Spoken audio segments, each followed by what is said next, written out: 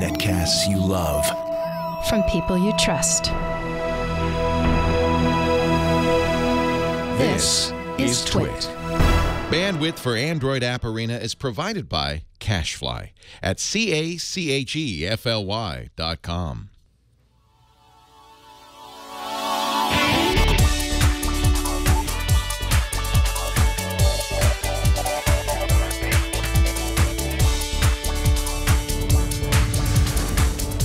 This is Android App Arena episode 41 for Wednesday, April 15th, 2015. Photo and video collage.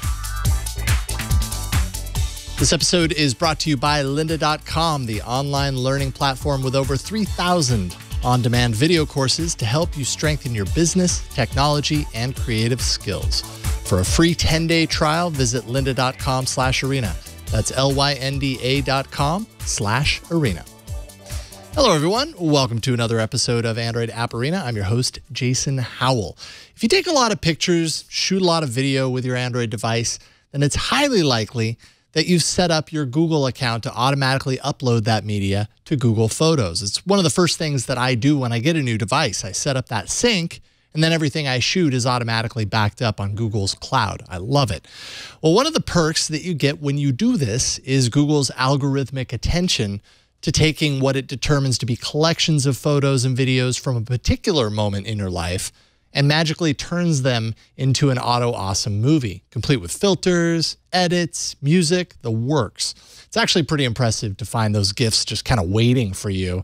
And I'm amazed at how well they turn out. Mostly. As with any algorithmic approach, there are times when it picks something totally random and out of place in context. But hey, you don't have to do any editing, any curation. All you really had to do was turn on your phone one day and boom, you see it there waiting for you. That got me thinking, Google can't be the only company doing this kind of thing. And I came up with 3 different approaches to creating video and photo collages that can be easily shared online for your friends and family to see. So let's pit them against each other in this week's Best of the Best. First up is an app that does a good job at automating the creation experience based on its own smarts.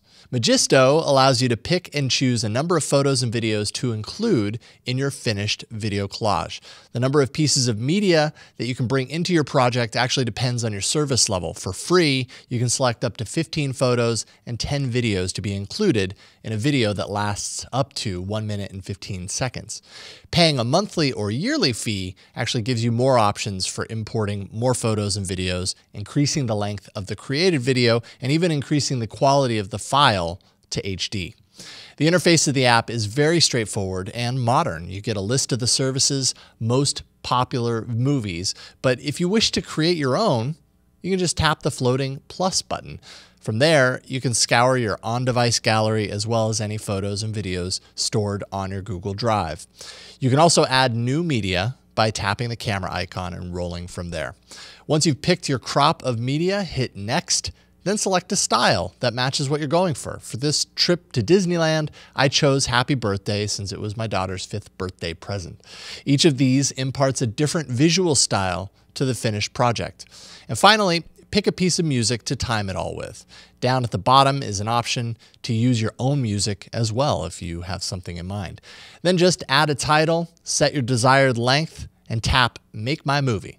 The pieces are then uploaded to Magisto's server, which can take a while, but from there, the algorithm does its magic and you'll eventually get a notification to watch the finished product, and it'll be saved to your account inside the Magisto app. And the edited video actually turned out pretty great. Magisto knew to pick the very moment we told Lucy she's going to Disneyland, which was impressive, I thought. Magisto imparts a heavy visual influence and even does things like ducking audio clips underneath other clips for an advanced edit feel. Pretty impressive for an algorithm. Magisto is cross-platform and also has a web app, so check that out. Try Magisto for free in the Play Store with a number of subscription options available inside the app. Next up is Animoto Video Maker. The interface of Animoto, I'd say, is a bit less tailored to current standards. Thankfully, the app provides simple instructions for selecting each piece of the video. First, you will need to select all of the media that you wish to be included in your video. You tap that pencil icon and you'll get a drop-down menu of the 4 sections that need your input. Changing the style provides you with a long list of video styles to pick from, each of them previewable by tapping the play icon below them. Change song for selecting a tune to fit your video, and there are a bunch of genres to pick from there. Add photos and videos for picking your video assets. I will note that I had a hard time getting the app to import my video into the project, but I didn't have any of those problems with my photos. Thankfully, Animoto has a web component, and I was able to get those videos in there using my account on the website. Not ideal, but I suppose ultimately it worked. Selecting any piece of media automatically uploads them to Animoto's servers for processing. Finally, add text to drop text blocks into your creation. One big difference here is that Animoto doesn't scour your media for an algorithm approach. It's more of a manual approach. It's up to you to reposition the media in the order you want, as well as decide which parts of a video should be shown. That takes time to do, of course, especially because it lacks any way to automatically sort by creation date or truly randomize placement. Honestly, I found the web component to be a bit more user-friendly than the app, but if you have time to spend creating the pieces of your video, you'll be pretty happy with the final product here. Things are a bit less whiz-bang and more straightforward, like a slideshow with a few visual splashes to keep things interesting. Animoto has a free component that gives you 30-second video capability, or you can pay $5 per month or $30 per year for more expensive options like a broader selection of styles and longer output video. Check out Animoto for free to start in the Play Store. And finally, let's talk about HTC. Yeah, the phone maker. Back in 2013, HTC released the One M7 phone, and with it came a new feature called Zoe's that had everyone talking. Over the past few years, a Zoe has evolved from an animated GIF-styled block of video that resides in your gallery on HTC devices to what it is now. The app called Zoe, now found in the Play Store, is compatible with more than just HTC devices, though I wasn't allowed to install it on my Nexus 7, so your mileage may vary. But Zoe is HTC's way of making a shareable video collage of clips that you select from your gallery. Now, you only get 16 clips in total, filling up to 33 seconds at the most, so you're forced to be selective. Personally, I found 16 to be too little for what I wanted to create. When it comes to the video files you choose for Zoe, each clip is played from the very beginning and for a short amount of time. So HTC isn't applying an algorithm and scanning for perfect moments, and I found the final videos seem to be a bit less focused as a result. When you have your clips, tap through and you'll get an instant preview of Zoe's work. You can then change up the theme for a different look and feel, and those changes are done quickly because they're done on the device. It's processed locally and not uploaded to the server for processing. Select one of Zoe's music choices, or you can pick your own music on the device. And that randomize button is very useful for reorganizing the order of your clips on the fly. And every step of the way, you get an instant preview of the changes. Tap done, and then you'll choose who to share it with and what services to blast with your creation. By enabling this remix option, you're giving others the ability to expand upon your video with their own clips. Your video will then upload to Zoe servers and be displayed on your profile for your friends to see. Zoe is good for creating short videos of particular moments as opposed to, for example, packaging up all of your media from a trip into a concise video. Find out if it's compatible for your device by searching for Zoe in the Play Store for free. So with this week's Best of the Best, I'm going to answer 2 questions. First, which of these is better than the others? And I have to say it was pretty easy this time around. HTC Zoe has a nice polish, but the clip and time constraints, as well as device incompatibility, I think kind of hurt it in the long run. Maybe they'll improve that over time. Animoto has a strong web offering, but the app just didn't work as expected. I had definite problems with importing video. Not to mention it required a lot more personal curation and setup. It's not bad for control freaks or if you have a lot of time in your hands, but it's not as easy as the others. So the winner this week is undeniably, in my opinion, Magisto. I really appreciate the algorithmic approach because it does the work for me and I can get back to my busy life. Not to mention, I was surprised to find a bonus movie made by Magisto this morning when I turned on my phone. It picked a day from last November when I took my kids to this really cool children's museum, and it made a great video collage out of it without me triggering anything. Awesome stuff. Okay, so the second question to tackle here is, does Magisto stack up to Google's Auto Awesome? I guess that's a bit of a toss-up. Magisto creates videos with a bit more stylistic elements, though some might consider these touches to be a bit on the cheesy side of things. And there's a limit to how much is included inside the video, with subscription levels for gaining access to more clips and more time if you want, which means there's a recurring cost if you want the best that Magisto offers. Google, well, you get surprise Auto Awesome movies appearing on your account regularly. You can actually tag and create your own magically constructed videos from inside the Photos app on Android. So you can trigger a movie whenever you want. And the algorithm for picking moments always impresses me. I don't know, both are great. Both create high-quality videos. In my opinion, the no-friction, no-cost approach of Google's Auto Awesome, unsurprisingly, wins here. And lucky you, it's probably already installed on your Android device anyways. So if you didn't know, you can trigger these manually. Go check it out for yourself. All right, before we move on, let's thank the sponsor of today's episode. That's lynda.com. Lynda.com is for problem solvers, for the curious, for people who want to make things happen. Maybe you want to develop an Android app, publish an ebook, master Excel, or sharpen your HTML skills. Lynda.com has everything you need to feed your curious mind. If you're ready to start taking better photos, you can check out Lynda.com's Foundations of Photography and Photography 101 series, perfect for the apps featured in this week's episode. There's tutorials covering basics like composition, exposure, and more. They also have a weekly series called Creative Quick Tips, where Justin Seeley guides you through a 5-minute self-contained tutorial that you can use to instantly improve your design workflow in Photoshop or Illustrator, WordPress, and more.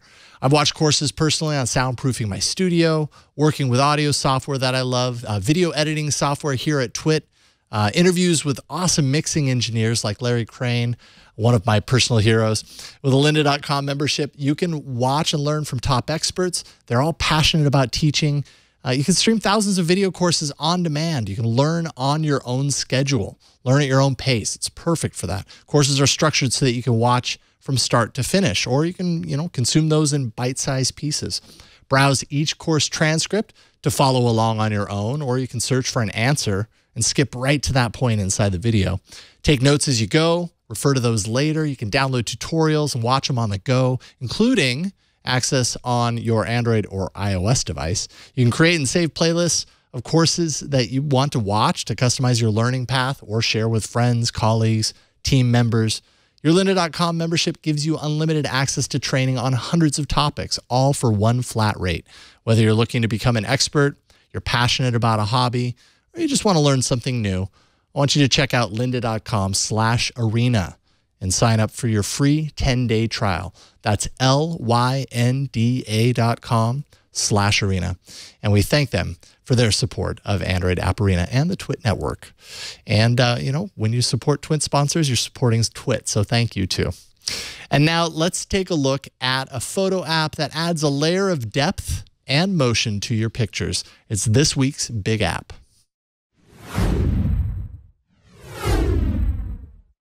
Today's big app accomplishes the strange task of merging two key components of today's theme, video and photos. In essence, Fyuse is a way to create photos that react like video when you move your device in a specific direction. It's kind of hard to explain, but let's take a look at the process and you'll understand what I mean. You tap the camera to bring up the camera interface. For starters, there are a few different ways you can capture a Fyuse. Pull out that slider to the right to see a few of those examples, and you can select one if you like. Doing that will bring up the guide on the camera interface, showing you how to move your device based on the capture approach. But it's really not necessary. All you have to do is press and hold the red spot below. And now, move the device around an object, or even yourself, in any direction, up, down, left, right. And when you release, it's done.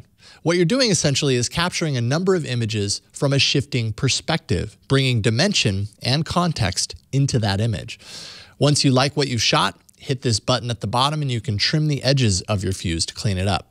Tap Next and add a description as well as determine how visible you want it to be, and then share. That Fyuse will be added to your profile, and if you set it to go public, other users will be able to see it and comment on it as well. Tagging your Fyuse will help with discovery, so don't forget that part.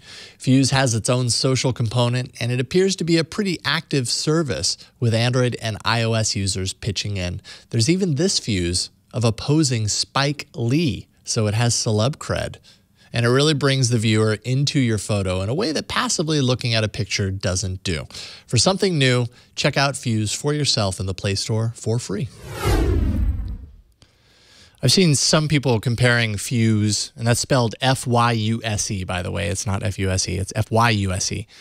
Comparing Fyuse to photospheres, and I can kind of see the similarity. The big difference here is that Fyuse locks you into one plane of motion, where a photosphere really gives you the entire 360-degree treatment. It's really easy to get started with Fyuse. It's pretty much just move the phone in that direction. Photospheres can get super complicated. So pretty cool stuff. You should definitely check it out. As I say every week, I love hearing from you guys. Your input is super valuable to me. So please send your favorite apps, new categories, whatever you have, to arena@twit.tv. Let me know what I'm going to do an episode on next week. Hey, there's a task for you. Arena@twit.tv. There's also a subreddit for the show. I post categories there from time to time and ask you to tell me about your favorite apps, why you love them so much. If you have input on some apps and you want to head over there, check it out at androidapparena.reddit.com, and you can share them with me and other fans of the show. You can also follow me on Google+. I sometimes talk about Android, sometimes don't, but I'm definitely there. Search for Jason Howell. I host a live viewing party of each week's episode where I'll be on set to answer any questions you might have about the apps featured in this show and anything beyond that Android related. That happens every Wednesday at 4:30 p.m. Pacific, following Tech News Tonight at live.twit.tv. And of course, if you missed the live taping, don't worry about it. Every week, the episode will appear later that evening on the site and in the feeds. And all those details can always be found at our show page. The one URL you should remember, it's twit.tv/arena. All right, that's it, folks. Thank you so much for joining me once again today. My name is Jason Howell, and I will see you next week in the arena.